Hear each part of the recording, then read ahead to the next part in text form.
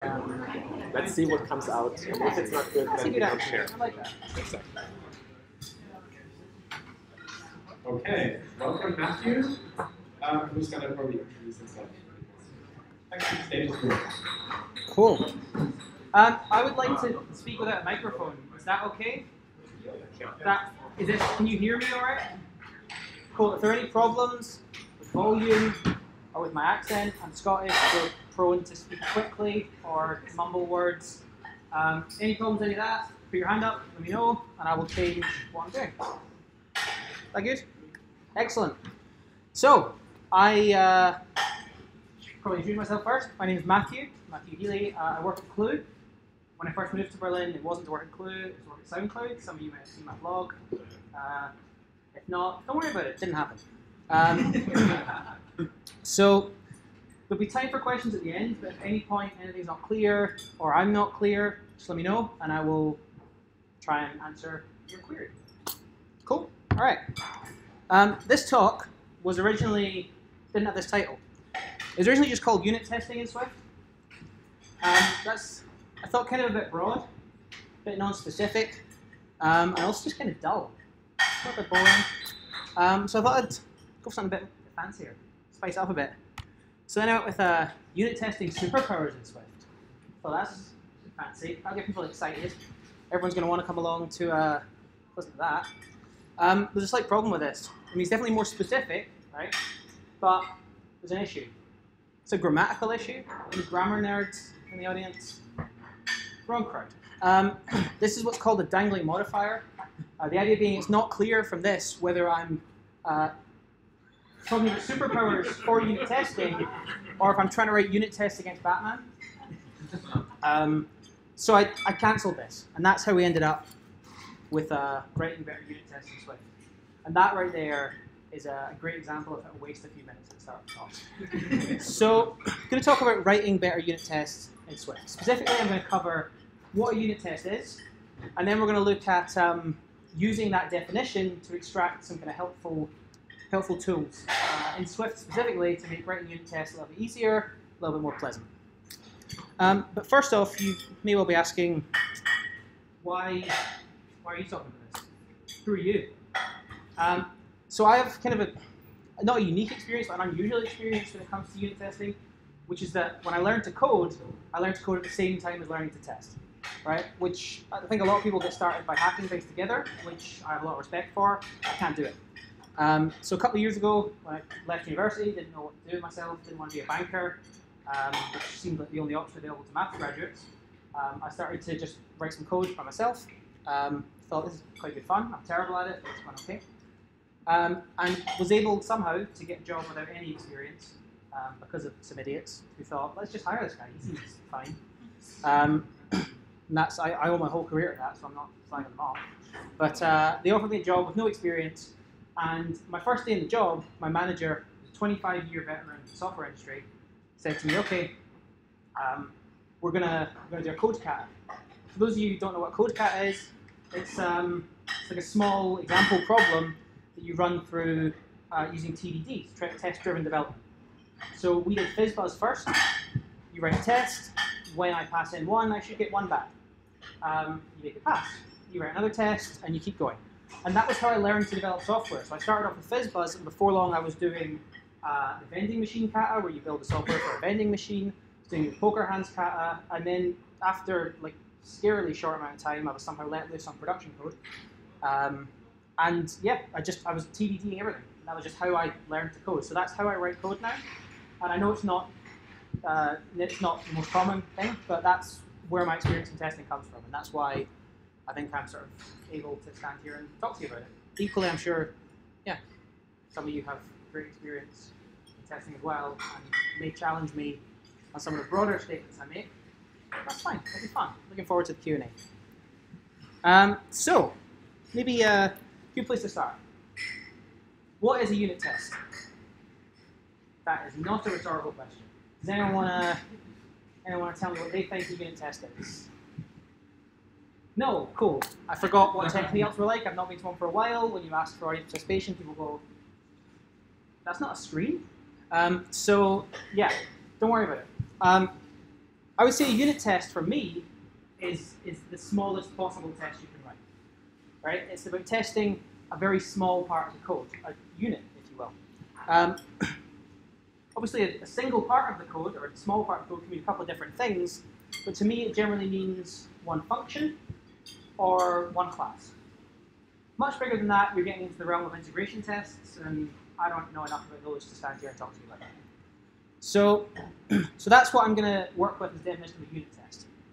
And generally, I would say a unit test, and in fact any test, comes in roughly 3 parts.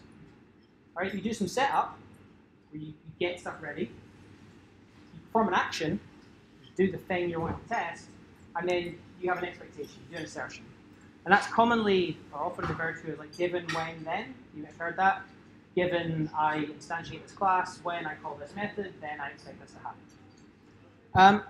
So let's just stop with the slides, because these, what are these? An idiot could have made those. An idiot did make those. Neat. So it's much more interesting for us to look at some code. So let's do that. I have Xcode here, and I should be able to get it on the screen. Laptop. Tried using my laptop, and when it's connected to the HDMI, it freezes for like 5 seconds, and then unfreezes for like a second. So you can get some typing in, and then it freezes again. So that's not ideal. So my colleague Melissa has kindly loaned me her laptop, so if anything goes wrong, or there's anything embarrassing in the downloads folder, it's not me. Cool. So let's write a test. First off, because I know not everyone is into TDD, I've written an implementation. Right? I'm not going to stand here and preach to you about TDD. Broadly, I think it's the best way to write code, but that's just me. It's not for me to tell you how to do your job. But I've written this implementation, and we're going to write a test for it. It's a super simple type. Has one method, add. Takes 2 numbers, adds them together. Okay, tests for this are going to be fairly simple. Is this big enough, by the way? Can everyone see this? Yeah, cool. Again, let me know if there are any issues. So let's jump into the adder tests. Currently no tests. And let's add just a simple unit test. Does anyone else hate that test option that autofills that isn't first? Like, what else do I want to do when I write the word test in a test class? It's just a thing that annoys me, and that I'm on a stage, so I get to complain about that. So we're going to write a test. We're going to test the add method, and we're going to test that when we pass in 1 and 1, the result is 2. You may disagree with my naming convention for this test. That's fine. I probably disagree with yours. So we're gonna do the 3 things that I said, right? We're gonna do some setup. We're gonna perform an action, and then we're gonna make an expectation. So our setup here is just creating the adder class. All right? This is our setup, or our given, right? So given we have an adder class, then what? So the next step is the action. And the action, well, we're testing the add method. So the action is going to involve calling that method, and we said we're going to call it with 1 and 1, so let's do that.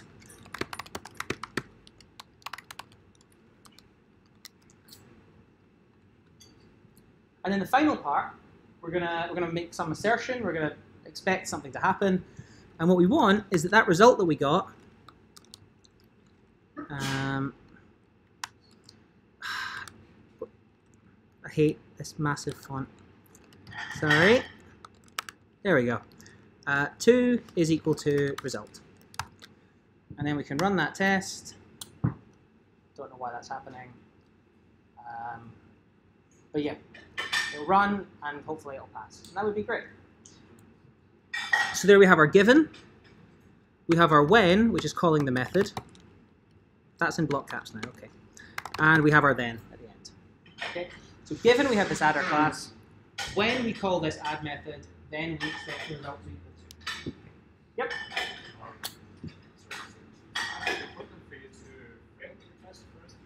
Of course, if I was doing proper TDD, absolutely I would fail the test first.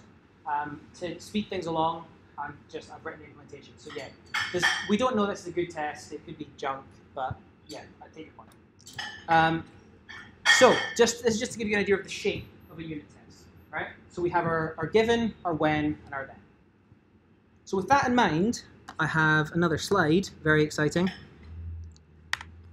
What's a good unit test? So we talked about what a unit test is. Does anyone want to... I know the answer to this question already. I know you're not going to shout anything at me. But I'm hoping if I say that, if I say you're not going to, you'll be like, who thinks we're not going to? So what is a good unit test? Anyone? Yep. Someone? I don't shout. Yeah, go. One that gives you confidence that you can refactor your code without breaking anything. Yes, that's true. I agree entirely with that, but it's not the answer I'm looking for. And if I take that as the answer, the rest of the talk is going to be very short. Yeah. For me, it's a good test when I have more than 90% coverage. More than 90% coverage from one test. Active run. No, yeah, again, good point. Unfortunately, this is the problem with talking to real people, is that they give you answers you don't necessarily expect. Anyone else? Yeah? What about the other 3 trillion numbers you want to test? I have a junior developer who's going to come back and write the test later. It's going to be fine. No, again, good point. If we were TDDing this, I'd have lots more tests. Yeah? Readable. Readable. Okay, yes. It works sometimes. Thank you. So a good unit test is one that's readable. And I'm going to extrapolate from that, because it's important to the rest of the talk that I do, that a good unit test is one where it's easy to see the setup, the action, and the expectation. The 3 of those things are clear. The 3 major components of the unit test are clear to you as a reader. Is everyone roughly comfortable with that as the definition that I'm providing for a good unit test? Do you like how I said it was my opinion, so that if you disagree with me, you just look rude? That's yeah, what I'm doing there. Okay, so we have a definition for a good unit test. So if a good unit test is one where the expectation, the action, and the assertion are all clear, what happens when you need to do more setup than just this? So let's... Sorry? 100% readable. Thank you. Let's look at this other type that handily exists in the project. Basic user that I just made up, not for any particular application. It's got an ID, first name, a last name, date of birth, is premium user because we're monetizing, and a list of friend IDs. But, you know, whatever. So if this is our user and we have this equatable function, this double equals function, a common way to test this is to test, first of all, what happens when the 2 objects are identical, and then to test what happens when each individual property is not equal.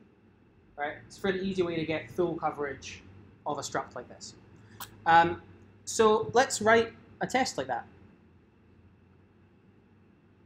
So I'm going to test equals, and we're going to say that the first names are different, and we're going to say that should be false. Okay? So we're going to need 2 users. All right? So our first user, I'm going to call left-hand side, and just going to fill in some junk data for the things I don't care about. Yeah? Could you just talk a little about your naming convention? Because it's not really normal sentence, you know? Because usually people stick to this. Which part of the naming convention? Because it's all a mess. The name of the test? Yeah, you know, usually people say that a good name for a unit test means that you can read it as a sentence. Yeah. But in your case, There were some words missing, so this is a habit I gained on a team I was working on a couple of years ago, where we all had an agreement that this was how we write our tests, so we knew how to read them. But coming to with fresh eyes, this obviously isn't clear enough. So that's a really good point. What we did was test and then the method name, so test equals, and then it's when first names are different, then it's false, right? And so we would read it like that, and that would tell us the action and the expectation from the test. This talk originally had like a 20-minute section on naming tests, but I did a test run with my colleagues yesterday, and I bored myself as I was talking about it, so I thought I would cut it out. So yeah, that's why that naming convention. Again, if you don't like it, cool, that's 100% fine. If and when we work on a team together, we can have a very interesting discussion about it, and it'll be great fun. Genuinely, I would enjoy that. Okay, so back to our user. We need to create a user. And the intention of this test is that the first names are different, but only the first names. Everything else needs to be the same. All right? So I'm going to fill in some junk data. ID 0, doesn't matter. First name, let's go with my name. Why not? Last name, empty string. Date of birth, empty string. SVM user, false. And friends ID, empty array. Okay? So we've created a user. The first name is a thing, and the rest are all sort of just placeholder data. And now we're going to do the exact same thing. We're going to create our right-hand side user with an ID of 0, because it has to be the same as the previous one. A first name of not Matthew, which, sure. A last name has to be an empty string. Date of birth has to be an empty string. The SVM user has to be false, and the friends ID has to be an array. And then finally, we can XCT assert LHS does not equal RHS. Again, using XCT assert rather than XCT assert true. You may disagree, or XCT assert false, whatever. This is what I've chosen. We can discuss it later. So, there's a problem here, right? There's a problem in this test. What's the problem? Huh? The operator is beautiful. It should be false. We're expecting equals to be false, so I've put not equals. Sorry, that's maybe not clear. Fine, I will change it. So we're asserting false that they're equal. That's now closer to what the test name says. Fair point. But that's not what I was getting at. What I was getting at is all this junk here, right? What do we actually care about in these first two lines? The first name, right? But we have to fill in all the rest of this crap just to get access to that.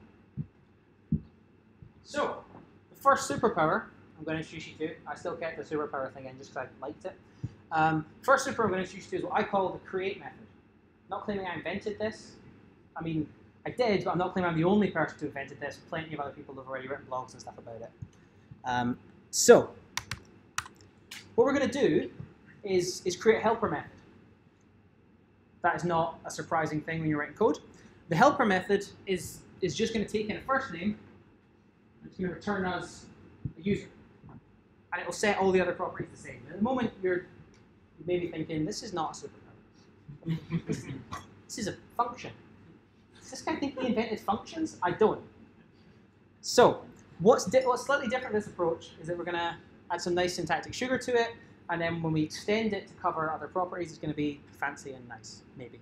So let's start by finding a place for this to live. I started to take the word extension, so you already know it's going to live in an extension, but let's pretend that I didn't do that, and I'll say, oh, wouldn't it be nice if the init for user took in optionals and had default values for those? Or, sorry, not optionals, just had default values. Then we would have to pass in anything but the one we cared about. Right? That would be nice. But if we had to change our existing production code to make our tests run, it's not great, right? Sometimes you have to do it. In this case, it's not ideal.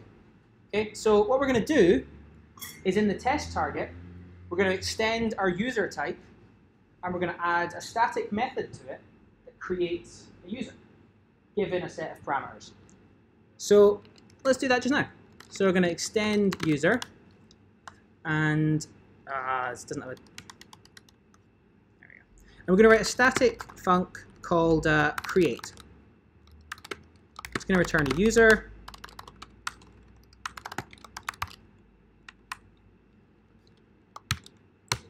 Okay. So we need values for each of these things. So what we're going to do is we're going to pass them all in to the create method, but we're going to give them all default arguments. Right? So we're going to pass in the ID. Need to look at this screen when I'm typing, which is an int, and we're going to say that's by default 0.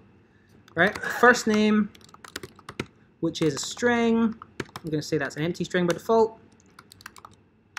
Last name, also a string.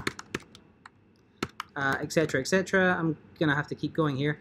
I should have made this type smaller, but I thought if I use a really big type, people will be like, oh, that is helpful. So is premium user, we're going to default to false. And then friend IDs, we're going to default to an empty array. That is not valid Swift.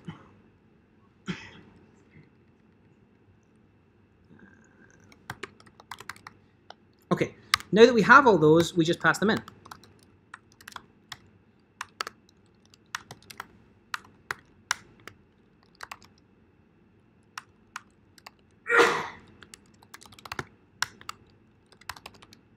Okay, and now we can replace these with calls to user.create.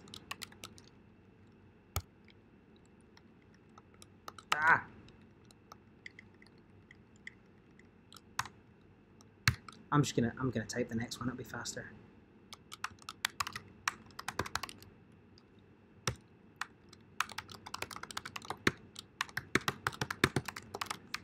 Okay, and we can run this test and it should still pass. So that's something, right? And at the moment it's still like, oh, yep. Who writes the unit test for your extension? Good question. If I'm TDDing this, then I should build it up as I go along, and I should see it's correct by seeing the test fail first and then pass. But given I'm not doing that, that's a perfectly fair question. There could be errors here, but yeah. So we've got our two calls here at user.create. We've cleaned it up a little bit, and now when we come to write another test, it's going to be much easier, right? So we say test equals, let's go with last names differ, and it's false again. We're going to let LHS, but actually at this point I'm about to introduce some duplication, right? I'm going to have an LHS and an RHS variable again. So why don't I just pull them out into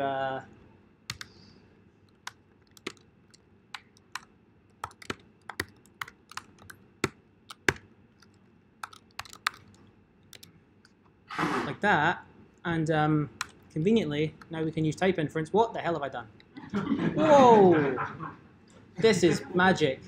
That didn't happen. We're all good. Now I can use type inference. That was the bit that was meant to be exciting. To no longer have to include the user type, right? So we just have this LHS equals .create first name. So we only have the information we care about. We already know we're testing the user. We don't care in here that we have the user type all over the place. And we already know that we only care about the first names being different, so we only need to include that information. And again, when we do the next type, without the duplication now, we can do left-hand side equals create with the last name is Healy, and RHS.create with the last name is something else. And then we're going to assert false, LHS double equals RHS. Okay, so now we have a nice concise syntax for writing, for creating our data. So the setup phase of these tests is significantly shorter. And actually, we can go even further than that, because we don't care what value this second one has, right? It just has to have a different value to Matthew. So it might as well be an empty string. And then, why don't we just put them on one line?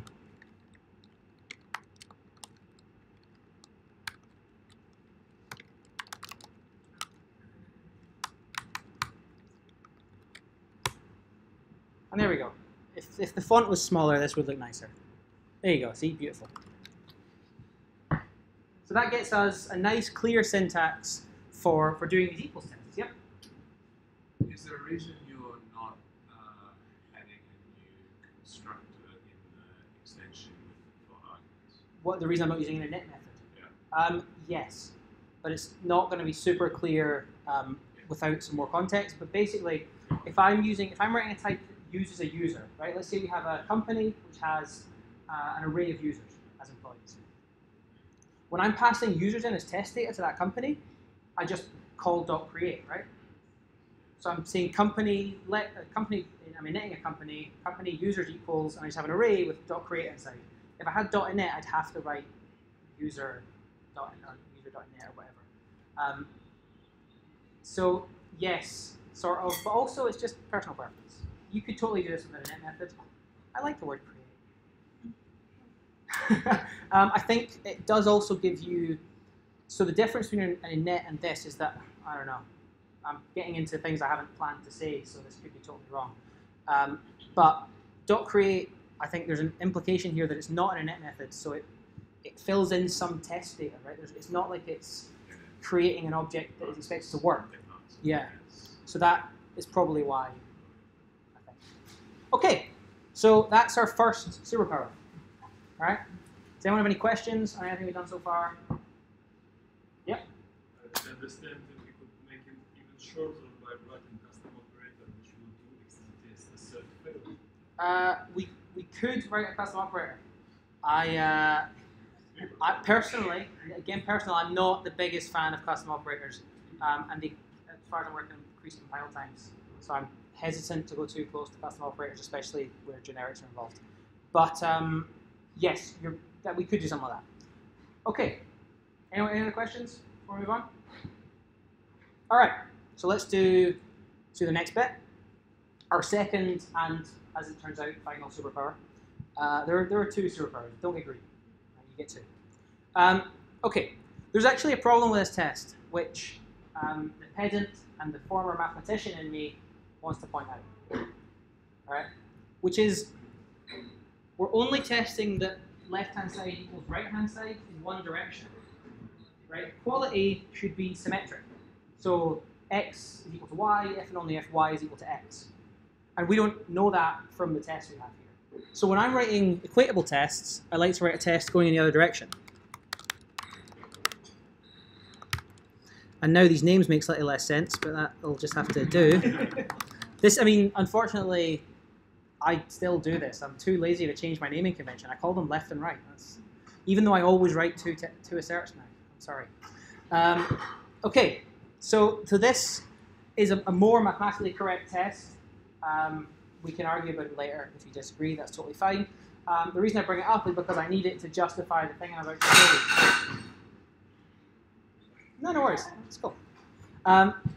So I need this to justify the next part of the talk, and so you have to believe me. I'm sorry, that's just how this works. Okay. Now there's another problem with this test. We just keep creating more problems. Anyone know what my issue with this test might be? See, that's a weirder question, right? You have to read my mind. What is my issue with this test? Two asserts. Yes! That was fast. Good. Do you have the same issue with it? No, I just know your issues. That's good, yeah. Wow. I'm impressed. Like, just for me personally, when I see two asserts in the test, I get a little bit annoyed. But you know, I'm willing to accept that other people have points of views as well. That's the thing. So I don't like there are two asserts in this. So what I would like to do is condense them down to one assert. That seem reasonable? Silence. Okay, I'm being unreasonable, but I'm still going to do it. So I'd like to condense these down to a single assert. So I'm going to write a custom assert. Superpower number 2 is custom assert. So I'm going to create a struct called assert, and I'm going to add a static func to it, and I'm going to call it, I want this to read as like assert symmetrically equal. All right, so I'm going to say the function is called symmetrically equal, and it takes in, let's see if I can do the generics. When I did this in the test run, I did it with a user, but I'm feeling kind of brave right now. So we're going to try and improvise some generics, which has never gone wrong for anyone. We're going to take left-hand side, that is of type T. The right-hand side is also of type T, and that's it. Okay? And if you're looking at it thinking, that's wrong, there's other stuff you need to do, that's the point, that's what I'm going to talk about in a second. So inside here, we can just take the two asserts that we wrote above, and with a bit of luck, paste them in there. And it should compile and be happy with me. And then replace these two tests with assert symmetrically equal. I've left the argument labels in. That won't do. Should be true, right? It's right, true, right? Yes. I want these to not be equal, don't I? Let me think about this. Yes. Sorry. I want symmetrically not equal.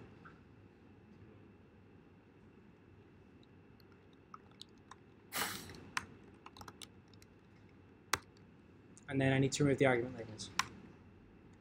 Live coding is so much fun. I genuinely really enjoy live coding. It's stressful, but it's a rush that I don't get from anything else except from really, really strong heroin. So let's see if that's worked. Seems like it's worked. Everything seems good. That was simple. Why did you bother mentioning it? What if this test fails? If this test fails, I don't know why that menu keeps coming up. I think I've configured something wrong. Also, I don't know if anyone's noticed, it's in very small text, but when I was creating this, I accidentally called it CocoaHeads, and then I was just too lazy to change it. I definitely wasn't creating this project last night. So, we have a problem. Here is our problem. Our problem is that the assertion has failed in a test way up there, off the screen. But the error is showing down here, and this is rubbish. Right? When you're working and there's a big problem, you got to ship a release and there's an error, you want it to be where the fucking error is. You don't want to be digging through lines of code to find where you probably 6 months ago added a custom assert and forgot to put the next thing I'm going to show you in. And the reason I'm so angry about that is because I did that to myself, and it was horrible. So, how are we going to fix this? We're going to fix this by telling these assertions where the error was. And we're going to do that with some default arguments. Turns out default arguments are just the shit. That really should have been the name of this talk. So let's look at XCT assert false. You won't be able to see this because when you embiggen the font, it doesn't embiggen the documentation. But this says XCT assert false. It takes an expression, which is an auto closure. It takes a message, which is an auto closure from a string, and then it takes a file, which is a static string, represented by hash file, and a line, which is an unsigned integer represented by hash line. Does anyone know what hash file and hash line do? Yeah. Application of the, so it records you the file in which this macro is in, and the line in which hash line is located. Spot on. So it does what's in the name, which is that it tells you the file that you're currently in and the line that you're currently on. All right. So let's pass those in. Let's say your hash key. There it is. Never use someone else's key.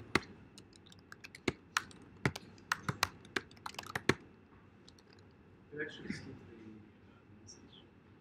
Can you? Oh, this is even better than I thought it would be. I've learned something. I'm so happy. Okay. So we're sort of close, right? But this isn't going to solve the problem. The file is going to be fine, but the line that this is written on is line 39, which is where the error was before, which kind of was the whole problem. So how can we fix this? We could fix it by passing that into the function from where we're calling it, right? So let's do that. Oh no!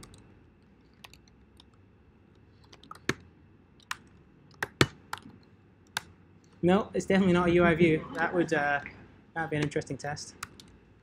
Okay, so we got our file and our line there. So let's pass them in here, and then let's do the same to the other one.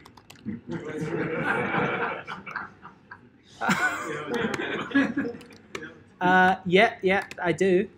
Thank you. No, this is horrible. Sometimes I have dreams that go exactly like this, except I'm completely naked. I'm wearing clothes, right? Cool. Okay, So we got our file and our line. Excellent. And now we go up here, and we're going to get a compiler because we're not passing them in. But we don't have to pass them in. Because this file and this line, they're inserted where they're evaluated. And this is the useful thing about default arguments. Right? This isn't going to be line 38. This is going to be wherever we call this. Right? So because I've inserted this hash file and inserted this hash line, when I make this fail now, it's going to fail there, hopefully. Yay! There we go. So now it shows up. It's good, isn't it? I found that by accident. I was looking at the documentation for test methods. It's great fun. This is how I spend my time. Cool. So that's the second superpower, right? Is that we can write these fancy custom asserts by doing this file and line thing. Meaning the errors show up exactly where we want to see them, and that's a huge win when you're writing custom asserts versus them showing up all over the project. So yeah, that's the two superpowers I wanted to talk to you about. I have another slide. Does anyone? I saw people taking pictures and stuff. Has everyone got what they wanted from this? I'm going to blog about this at some point when I can get my shit together, but it could be a while. So, all right. So we've talked today a little bit about what a unit test is, and then we've used that definition to try and drive ways to simplify our setup of data and our assertion. Meaning that when we write these tests, it should be super, super clear what we're looking at. We're looking at a simple creation of an object, some action happens, and then we do an assertion on the result. And we try and make that assertion, again, a single line as much as possible. I say we. I try and do this. You don't have to. It's up to you. So that's the planned stuff I had. What I hadn't planned was a smooth conclusion, so that's why we're hitting this bumpy landing here.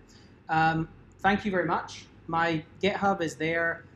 I've got some projects on there that were never finished that have some unit tests in them with some of this stuff going on. So if you desperately want code examples soon, there's a project on there called Basic Clue and one called Piano Roll, which have some custom asserts in there and some create methods. And my Medium page is here where you can read about the time I got laid off. That was exciting.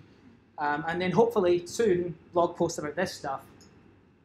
And sometimes I'm thinking of writing some blogs about category theory because it's exciting. But you don't have to follow me on Medium. It's only if you want to. That's why we're here. And that's me. Thank you.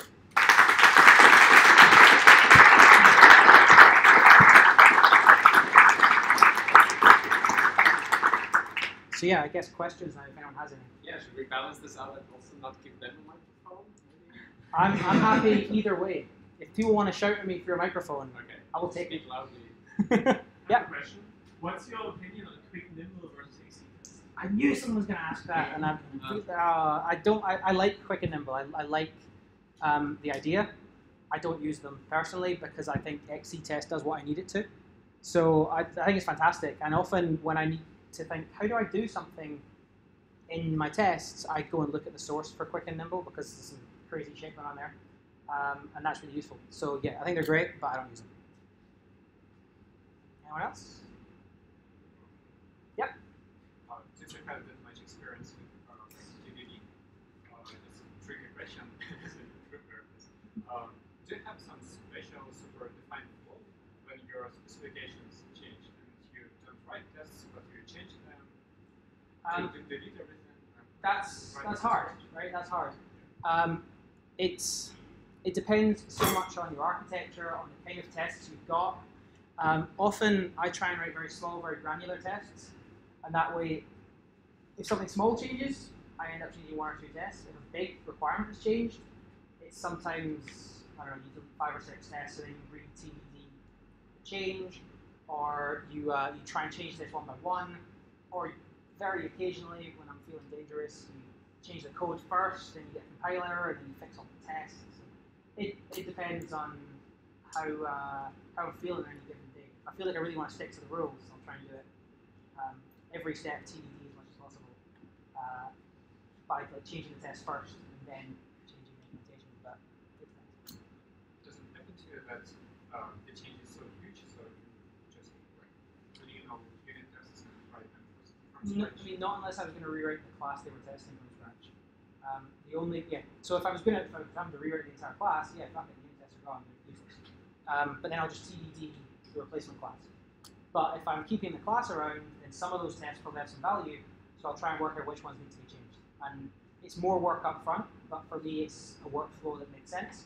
I'm well aware that it doesn't work for everyone, so that's why I do it. Yeah. Oh, sorry. Thank you. Oh, nice. Do you hit 100% coverage in projects? No. And this is, we're veering into very strong personal opinion here, but I don't think test coverage is that worthwhile to measure because it's so easy to write like app.do stuff and you get the coverage because you're running the lines. What I much prefer to look at is the kind of granularity and readability of the tests, which you can't automate, but well, maybe you can. Idea. Anyway, I prefer to try and read the tests and see if I can understand what they're testing and what they're doing. And that, for me, gives a better sense of how well tested the project is. Because I've worked on projects where we had like, oh, you must be 70% covered, and then you go and look at the tests, and someone's just called every method of the class once. Good work. We know nothing about how it works. So that's, yeah. But no, I've never achieved 100% coverage because, as a rule, I don't test view controllers, but that's probably a different talk. Yeah. You test view controllers, do you? No. I try and keep UIKit away from my tests as often as possible, so that I can test my application as like a pure thing, and then it can meet up with UIKit at the joins, and we can have. So where's the join? How do you avoid that, and how do you avoid mistakes in the join? So I've used patterns like Viper and like the clean architecture, roughly speaking, to do things like this, where you basically, or even more simply, the presenter pattern. Right? The simplest explanation of how you make sure your view controller is mostly correct is you use the presenter pattern and you pass a view model to the view controller, and the view controller's only job is to take the data from the view model and set it on some outlets. And if you use something like that, then you can be fairly certain that you don't have any fuck-ups in the production of the data, and then you can use UI tests, or you can manually test to make sure the test doesn't work. But that's, again, I know people who do test view controllers and they think it's great. I think it's a nightmare and I never want to do it again. Yep. What do you think of mutation testing? Of what, sorry? Mutation testing. Mutation testing. You're going to have to remember what that is. So when you test that you have, so like you are... Right. So you deliberately change the code and check that your tests fail. Yeah? Yes. Is that right? So you have a test for the tests. Yes. I mean, I think it's a fantastic idea. I've never seen it in action on an iOS project. I think it's great. It's a great idea to be able to automate. For anyone who doesn't know, roughly my understanding of it is you automate a break in your code. So you deliberately have something that goes in and changes some of your code, and then you test that your tests fail. And I think it's a fantastic idea, but one, I think it's a lot of effort if you've TDD'd that in the first place and you know that the tests can fail. And two, again, like I said, I've not seen it working. I would love to. That'd be cool. Yep. Are you aware that some of your superpowers, as you call them, would be actually probably quite helpful for your engineers doing the production code? Yes, I am one of the engineers doing production code as well as the tests. So yeah, I use very similar techniques to these. But I don't often, these specifically are aimed at helping improve tests. So yeah, you can use the same Because usually if I see that in a project, I would usually recommend that, okay, so let's move that test helper functions out of the tests directory and put them in the real part. Okay. So others can have them and have more productive code. I mean, what the fuck, why only being the testing being more productive? I mean, that's a perfectly reasonable question. I've found that often, very rarely, in applications I've written, this is just personal experience, do I have to create models? Like a lot of the time, it's coming from a server, and I'm doing some JSON parsing, and then the model is being created by passing like a dictionary or something into some special init method, whatever JSON library you're using, and the model is built for me. And so that's probably just specifically what I've worked on has led me to not need to do that. But I can definitely see that if there was a need for these sort of things in the main app, why not move them? What I wouldn't do is move them before there was a need, because I think that would blow the app unnecessarily. Another question: are you using, since you're so much fun of CSR and other things like, so to say, native export testing, use the UI testing features? I have a little bit. I have slightly more experience with HEF, which is not in-process UI testing rather than the external UI test stuff. UI testing is very difficult. I have a colleague who is very good at it, and That's good better. I'm hoping that over the next couple of months he's going to teach me how to do it well. And what about export server? I have no experience with server. I use apps. What if I need to test some throwing function? What's the best way to... So glad you asked that. Oh,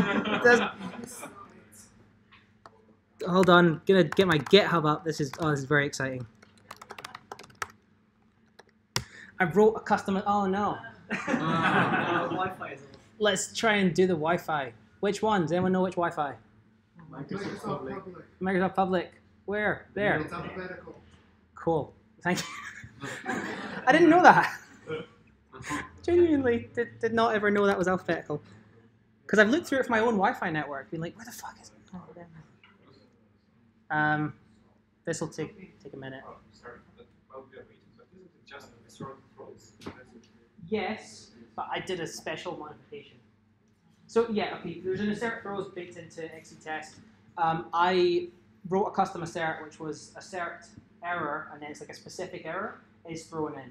And that way you can, you pass in an auto closure, and you can just write the expression in the body of the test. I really want to show you, so I hope this works. Sorry, Melissa, I agreed to the terms and conditions on your behalf. That's actually, I've only been in Germany a couple of months. That's probably quite against the law, isn't it? Do you have a stamp? Huh? You have no stamp or anything? Oh, Like no. Stamped paper? No. Oh, dear. Please don't grasp me in. I won't be able to do any more fun talks.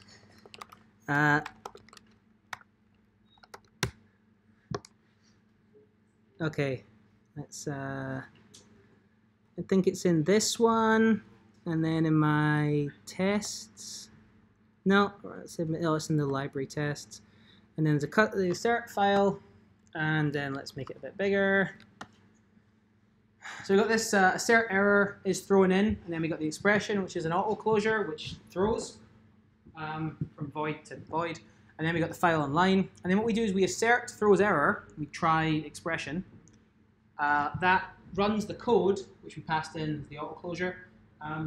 It should throw, and if it throws, this closure that's passed in at the end here will get called, and then we can assert equal that the error is what we got, and then cast to this error type T, which obviously has to be equatable for this to work. And then in the code, if I can find, the domain, the actual piano roll tests, you get something that looks like this. So assert error, and then it's like piano roll error pitch out of range is thrown in, try subject.add note. So we get our expression here, and we get our, and that's quite nice. Because previously I was just repeating XCT assert throws and then catching the throw and doing an assert equal, and that's messy. So this is kind of cool. Any other questions? Good. I mean, I need to sleep. This has been hard work. Thank you so much for having me. It's been lovely.